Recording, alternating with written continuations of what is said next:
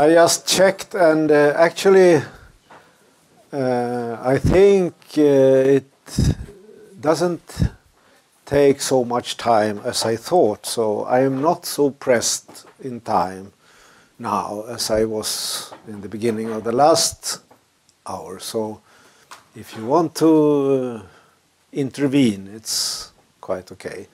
And I also want to say something more about Hayek's critique, because that is a very similar critique that came back against Keynesianism later also.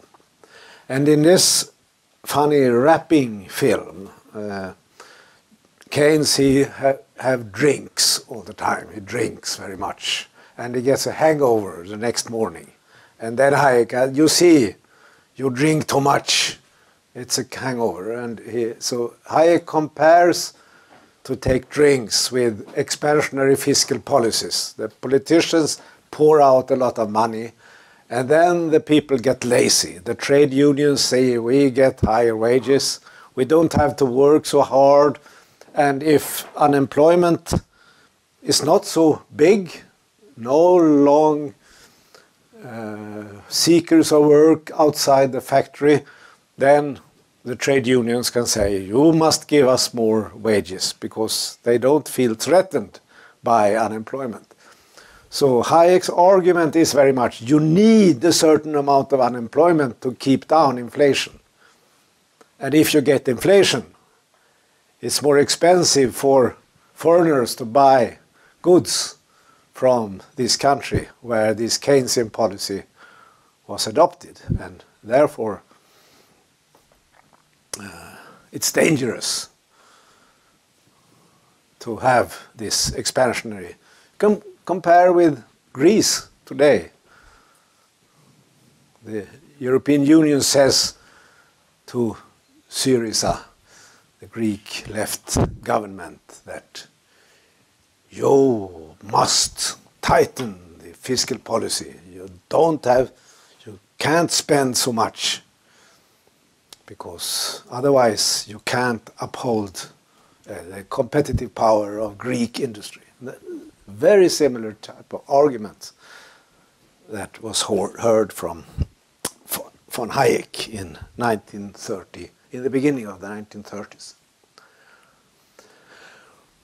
Well, anyway, a growing number of politicians were positive to Keynes, but they did not listen to his plea for free trade, because for Keynes it was very important to combine free trade with active stabilization policy of the state. The US was among the worst offenders by opposing the highest tariffs in its history in 1930. Hitler also used protectionist trade policies strategically. So the US politicians said that after the Wall Street collapse, it was a big crisis. We must stop to buy things from the foreigners. So you must buy American instead to save American industry. And then they lots of tariffs in 1930. And also they tried to balance the budget, and since the mass unemployment, the workers didn't pay so much taxes, and so the tax base went down, and then they had to cut public spending to balance the budget. So the state then contributed to the depression, the downturn of the economy. Hitler also used protectionist trade policies strategically. Also a sort of protectionist policy, Sie müssen Deutsch kaufen. And in Sweden they said, köp svenskt. Everywhere this sort of, we must save ourselves not to buy things from the foreigners. And also in India and Latin America, this kind of thinking was very strong. And the result was that if you take global export, which is of course equals global import, as a percentage of global gross domestic product. You have heard, I suppose, most of you, the concept gross domestic product, or yeah, it's a sort of measurement of total national production or total national income. It's practically the same. So you see, up till the Wall Street crash, it increased, but then it was a downturn until the end of the Second World War, and then it goes up again, very much. So, when representatives from the winning nations met in Bretton Woods, a small village in New Hampshire, United States, in 1944, they were united on that a new economic world order must see to it that no after-war crisis and no trade wars would occur again.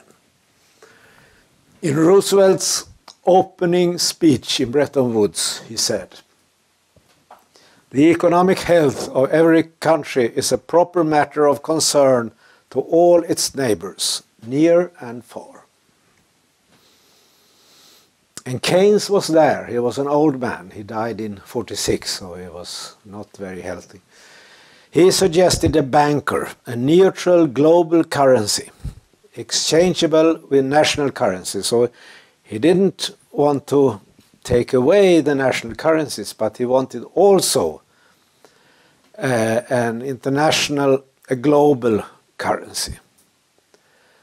And he also wanted to have a so-called international clearing union, where every country would have an overdraft facility equivalent to half the average value of its trade over the past 5 years. So, in order to avoid countries with big surpluses and other countries with big deficits in their trade, he said that if they have surpluses, they must pay this to this clearing fund and get very low interest rate on this money. And if they have deficits, they could go to this clearing union and borrow money from. And all interest paid should be placed in the clearing union's reserve fund. You got later in the International Monetary Fund something called special drawing rights. That was a little similar to Keynes' idea, but Keynes' idea was much more sort of strong role for this clearing union.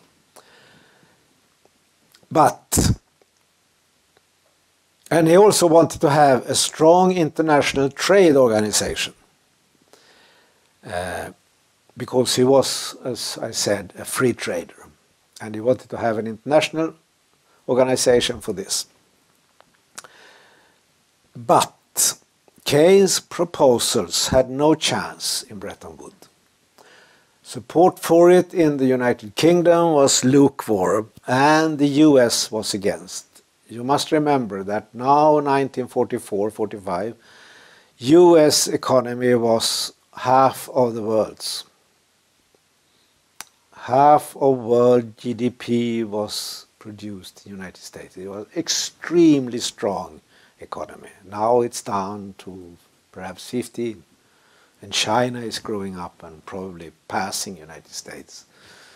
So it was a very different situation, extremely economic power.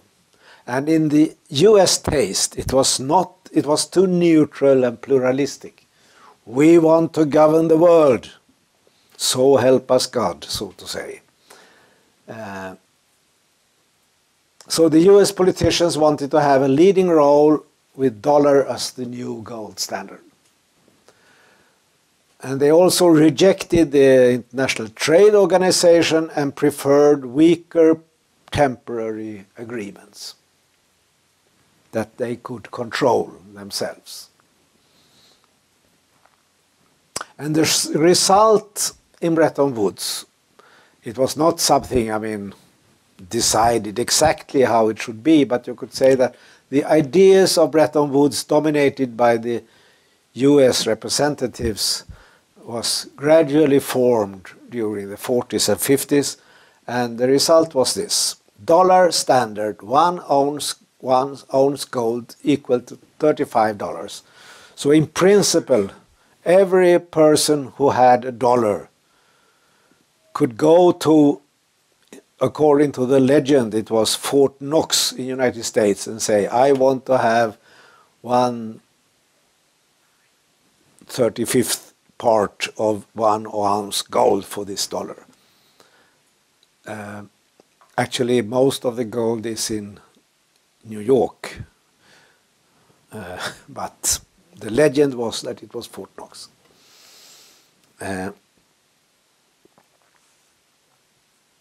And pegged but adjustable currencies fixed to the dollars.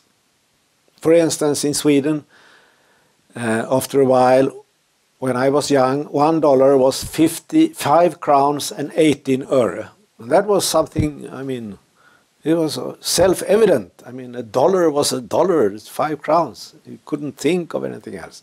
And that was so for a very long time. And adjustable, you can change the dollar course a little now and then, but in principle, a dollar course of your currency should be pegged to the dollar.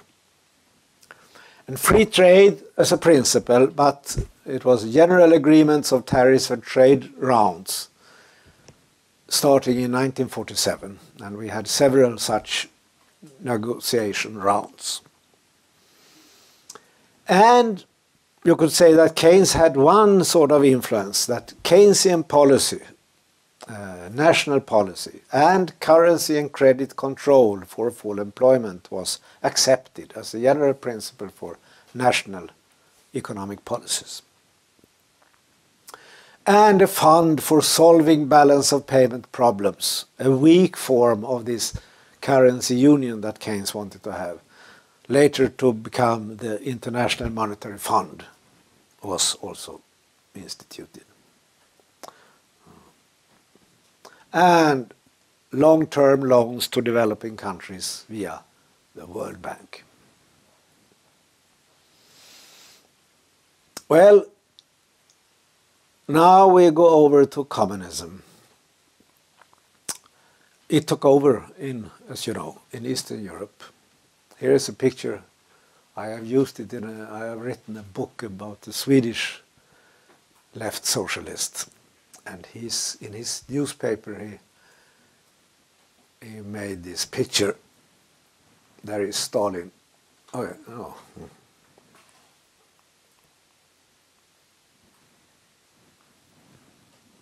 There is Stalin, and he sits on Finland, and the Finnish comrade says, "Hurrah, comrades, we are at last, we are free," he says.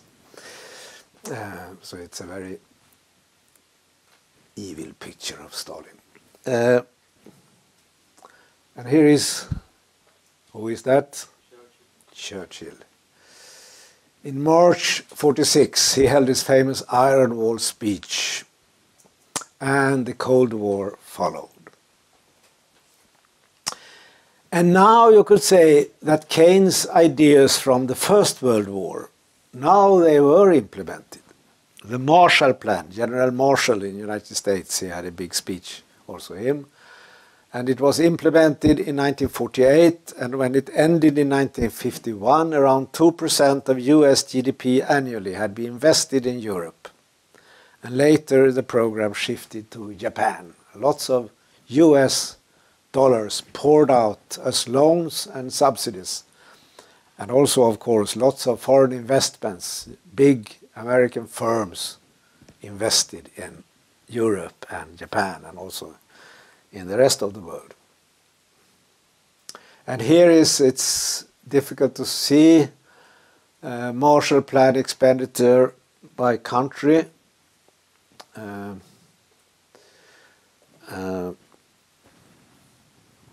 yeah, the staple, you can perhaps see blue staples in different countries. You can see that in Britain and France and also Western Germany and Benelux, and also a little in the Nordic countries, the Marshall money poured in.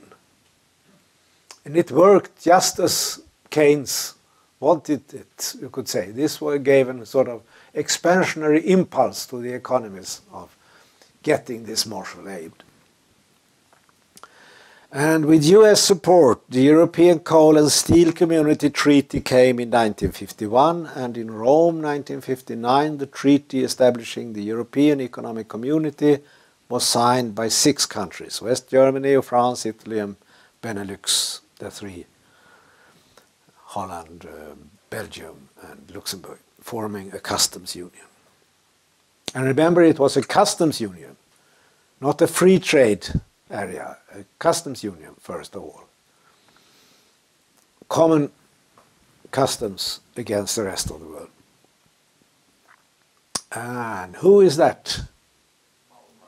Mao.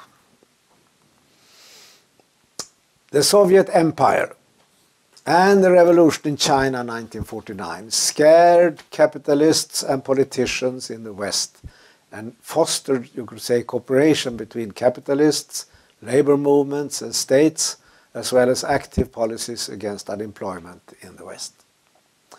The economic cooperative wonders in Western Germany and Japan, and also the Scandinavian welfare systems, were attributed as models for other nations. This is a little of a paradox. The losing nations, Japan and Germany, were the big sort of winners in the period 50s and 60s. The economies grew. And this was partly because of, it was an interest in the United States to see to it that communism couldn't have a chance in Japan or in Western Germany, because you had Eastern Germany, and in Eastern Germany they had to pay a lot of money to, as in sort of corresponding to a Versailles Treaty, the East Germans had to pay back lots to Soviet Russia, and lots of machines were taken from Eastern Germany and invested in Soviet Russia. So it was another way around. So then the West could show up West Germany as a model for the poor Easterners, see how successful capitalism is here. And Joseph Schumpeter, who was a very famous economist, he was also a minister in Austria in the beginning of the 40s. He wrote a very famous book, and he believed in 1944 in the inevitable future victory of socialism. The book was about the creative destruction. Capitalism was described as all the time you destruct the old sort of industries, but this is creative process, but also it is a sort of bureaucratization in the big capitalist firms, and then it will inevitably lead to some sort of socialism, by which he meant a sort of planned economy. That was his ideas. And the Soviet leader Nikita Khrushchev, here is him. He proclaimed a peaceful competition between East and West.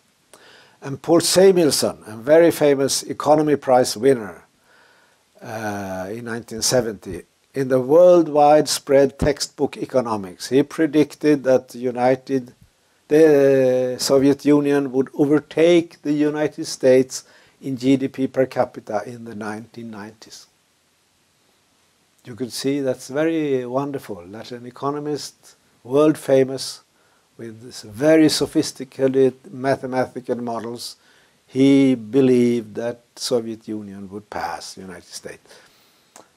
So a warning for all sort of prognosis of this sort. Now today people say China will now be biggest in the world in 2035. I say perhaps, but you shall never be sure. In those days, nobody could believe that Soviet Union would collapse. So, don't be too sure. Here is Paul Samuelson, yeah. Also in the Third World, or the South, countries that were unaligned with either the Soviet bloc in the East or the capitalist bloc in the West, there was a belief, a sort of neo-mercantilism, if I use Jarn Art Scholte's definition. I had a very big discussion with Edmé Dominguez about the concept. I had School of Dependence, but we have different opinions on the concept School of Dependence, what that really was. So I will use this neo-mercantilist sort of concept. And here is, nobody knows, somebody here from Latin America, South America. He was very famous then, Raúl Prebisch. He was a Central Bank of Argentina boss. He said that the United States and the West profit more from trade than the South. He pointed to the decline in the terms of trade for the southern countries in Asia, Latin America, and Africa, who had to export more to get the same value of industrial exports. He recommended a breakout from the world market and a nationalist policy of state-owned companies, exchange control and import substitution. That is, to invest in companies producing things that was formerly imported. And political leaders in the South, like Jawaharlal Nehru in India, Juan Perón in Argentina, and Julius Nyerere in Tanzania, here they are, as well as a number of national liberation movements in the South, were influenced by this sort of idea. Break out of the logic of the world, capitalist world market, and build up a sort of socialist or non-capitalist. The concept in Soviet Russia was non-capitalist, a sort of state-planned system trying to build up walls against this capitalist world market. Cheap oil, mass production of cars, television sets and other industrial products based on new technology led to stability and economic growth in the West. In the 1960s, there was a widespread belief among leading politicians and economists in the West that they had found method for the national states to, by means of fiscal and monetary policy stabilize capitalism. Even the conservative US President Richard Nixon was quoted as saying, "I am now a Keynesian in economics." So this was not a sort of left-wing or social democratic idea. This was hailed all over the political spectrum. But Marx's teacher in philosophy, Friedrich Hegel, talked about the cunning of history. When humanity is sure that it has solved their problems, history strikes. That is my sort of idea. Nixon's statement came just after he had announced that the dollar price in gold no longer could be upheld. And that was the decision that can be seen as the beginning of the death process of Keynesianism. Here is Hegel. Well, on the 15th of August, 1971, you were not born then. I remember it still.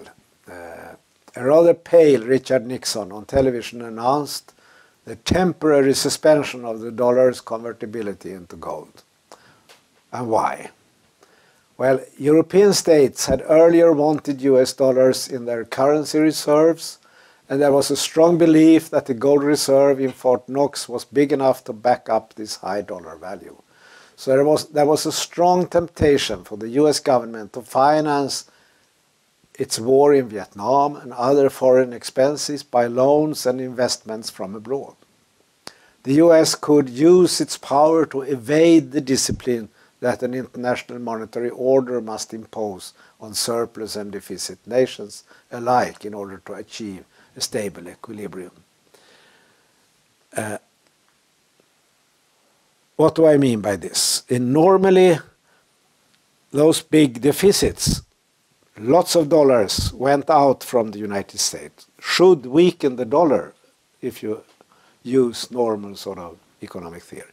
But the belief in the United States and the dollars, politically and militarily, was so strong that people, even if the interest rate in the United States was lower and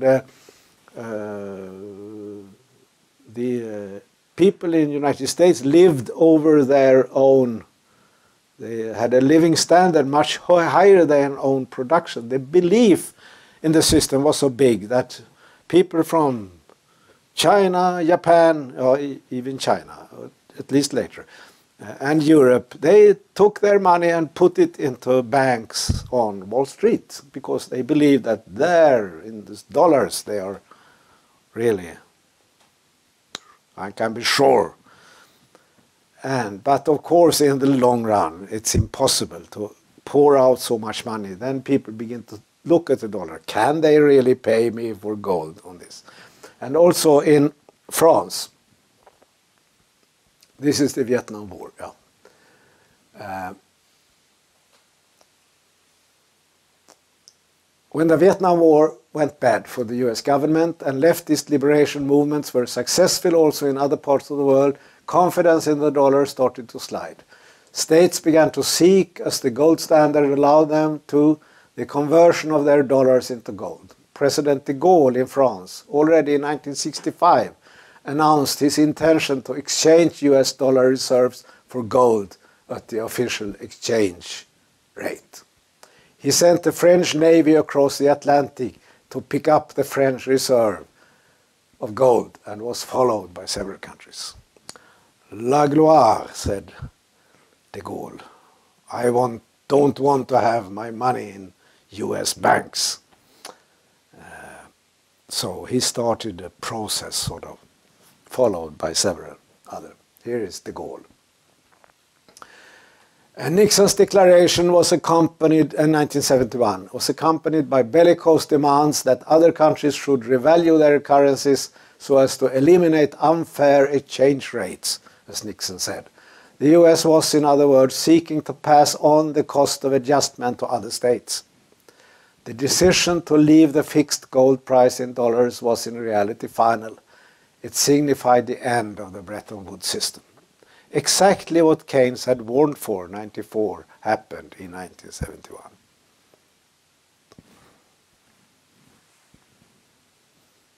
This is supposed to be an oil tower. And who is this man? Oh, no, Sheikh Yamani. He was the oil minister of Saudi Arabia.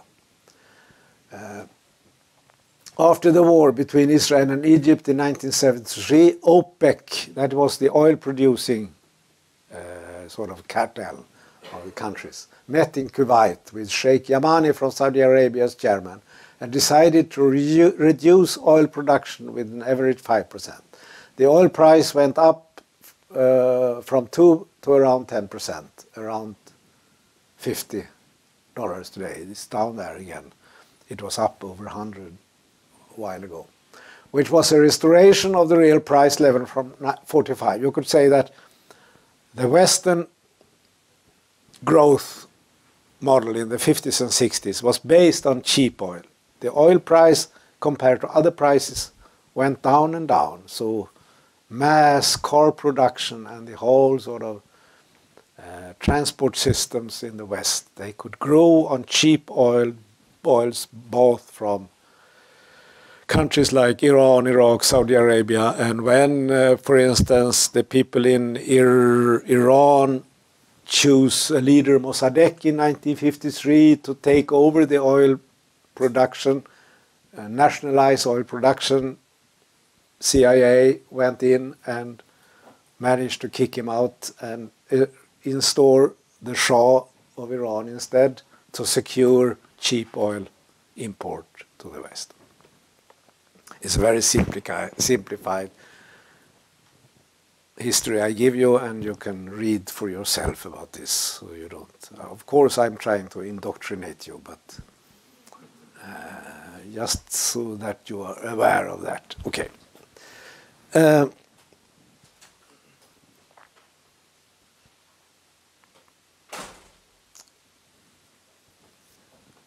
Of course, this meant problems for production costs, employment and balance on payments in oil importing countries.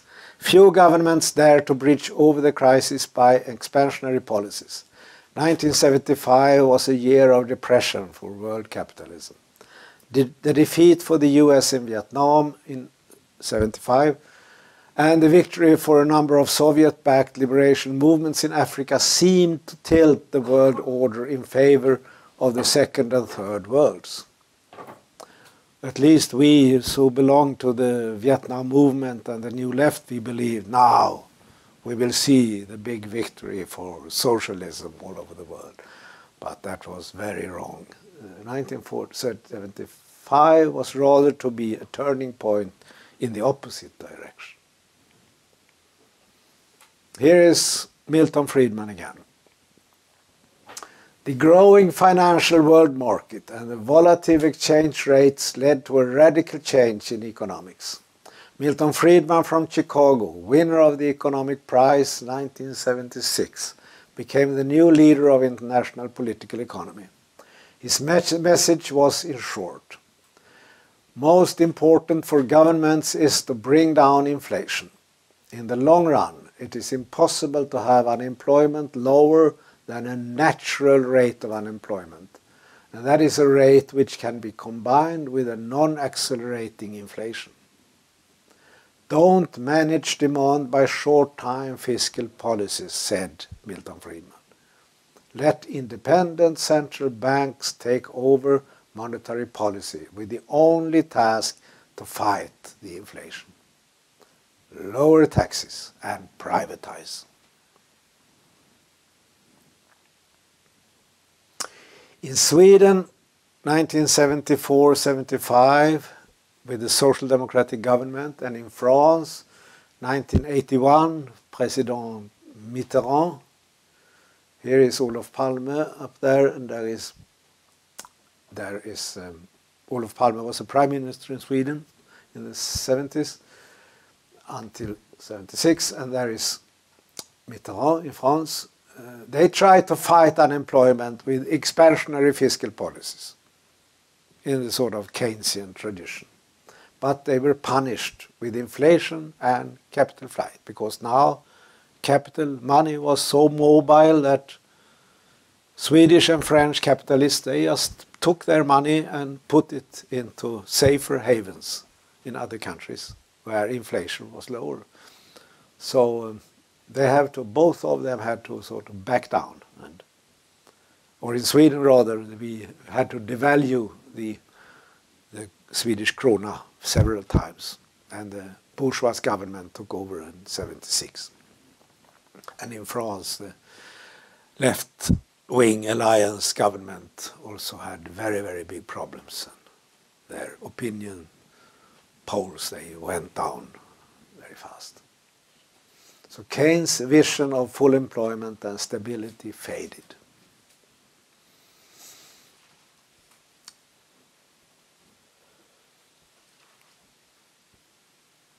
Yeah, you can see it there. Margaret Thatcher, Ronald Reagan. The 80s was a period of victory for this new school of political economics.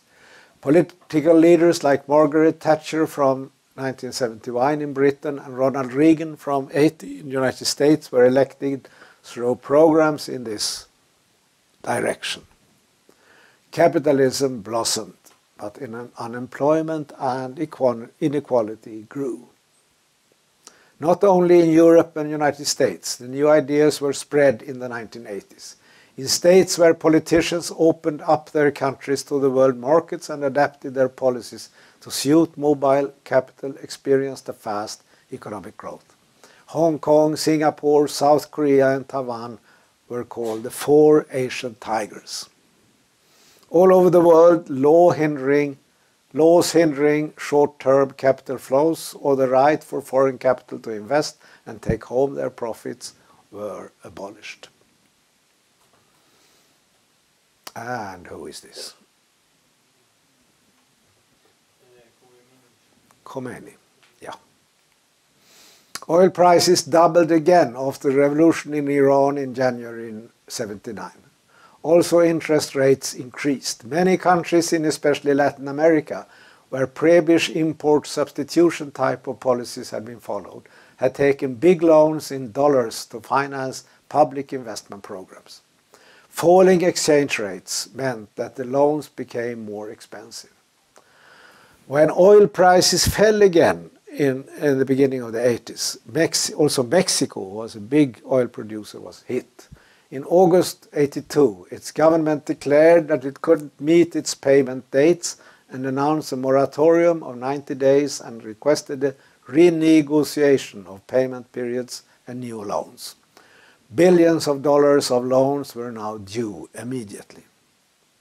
The banks accepted new loans only if the debtor countries accepted the intervention of the International Monetary Fund, who demanded so-called structural adjustment programs, meaning opening up the country for foreign investment and import, cuts in public spending such as price support for basic food stuff and privatization of state property.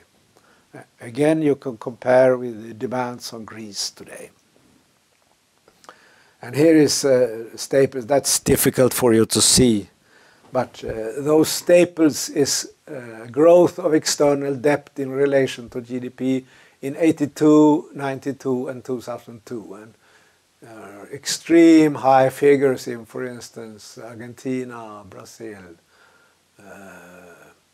and so on, and Mexico, and so on. This was a Latin American debt crisis. And also the Soviet Empire now stagnated. The new information technology could not be used as in the West. Manuel Castells, you have him in the course literature, wrote about the failed restructuring of statism to adapt itself to informationalism. There was a lack of incentives to develop new products in the rigid, centrally planned system. I have also on the course list little text myself criticizing Castells because I think he's a little too idealistic, overvaluing information systems and undervaluing capitalist power. But on the whole, I think his analysis of the reasons why Soviet Union collapsed is very, very good, very precise. The new centrally planned system were too rigid. They couldn't adapt to new information, internet and so on, systems. And the budget in Soviet Union was like a piece of elastic, as János Kornai, a famous Hungarian economist said. If an enterprise lacked money, the leading party member took the train to Moscow to get more money or lower production targets. There was also a naive belief in that the Marxist theory of value could be used as basis for pricing. This idea contributed, among other things, to too low prices on machinery and natural resources, which in its turn led to immense waste and environmental disasters. The most advanced technology could be found in the big military apparatus, but they lacked resources and technology to compete with the immense US and NATO complex. So the Berlin Wall fell down and Soviet Union collapsed. And this was actually the end of my first lecture, and now we have 5 minutes if you want to ask me something or say something. And it's quite okay to say something very critical.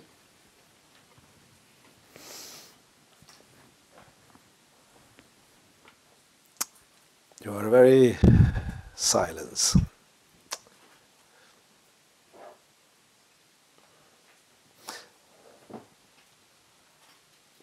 Perhaps I shall also at last say something about literature.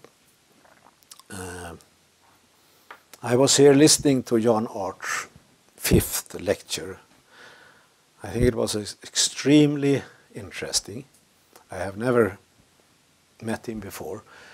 And I think all those different political ideas that he described, my idea is that I think it's very important if you want to understand a sort of political idea. That could be social democracy, it could be Marxism, it could be neoliberalism, or it could be neo-mercantilism, or this transformational ideas that he also talked about. I think it's very important to understand them. You must also read the classic texts. For instance, if I take Marx as my favorite example, if you hear different persons talking about what Marx said, people talk as if Marx was the ideologist behind central planning, for instance. That's totally wrong. Misconceptions of Marxism and also of neoliberalism. I have the opinion that many people of the left, and especially in Latin America, they overvalue neoliberalism. They see sort of the capitalist development as a result of neoliberal thinking. And I think it's the other way around. Because of the growing financial market and the growing power for capital, neoliberal economic thinking was a quite natural result. I don't say that it's a sort of mechanical correspondence between what Marx called productive forces and production systems, and on the one hand, and the thinking and laws and so on up here.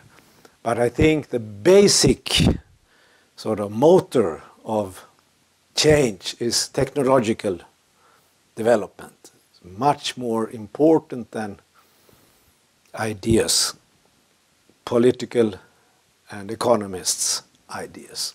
So we will, in the end of this course, have a discussion, I know, also with Jan Art about this, but I would be very glad if you really try to read those classic texts.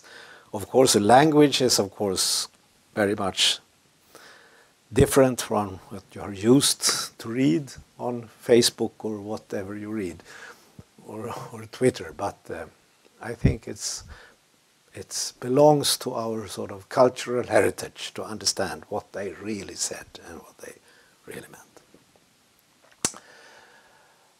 Okay, after this little preach, you have nothing to say. Okay, then we see each other on the 22nd of September again, at 10 o'clock.